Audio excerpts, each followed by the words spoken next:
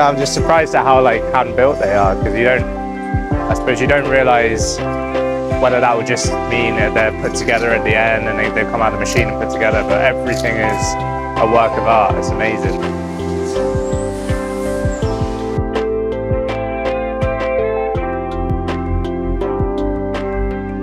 Art is incredible. Everything in there is, the attention to detail is incredible.